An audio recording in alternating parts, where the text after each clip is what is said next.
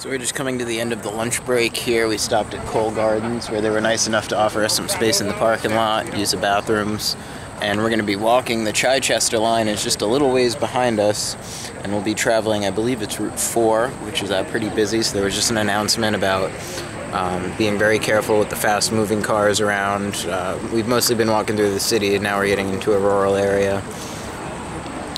There was a really very well-led prayer by one of the visiting pastors from, I believe he's from the DC area, and talked about people should, be able to feel safe in their cars, people feel safe walking down the road, and yeah, that's one of the reasons we're out here, is that it's one thing I like being addressed, is that the checkpoints are bad, like not just the detention, not just the people being locked up, but the trying to find them, the looking for them, like all of that stuff's wrong.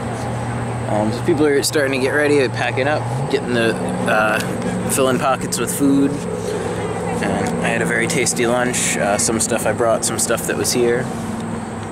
And away we go. I think we're going to be stopping at not a rest stop, but a gas station that's a little ways through Chichester before we get to Epsom, which I guess will be where the march will continue through tomorrow.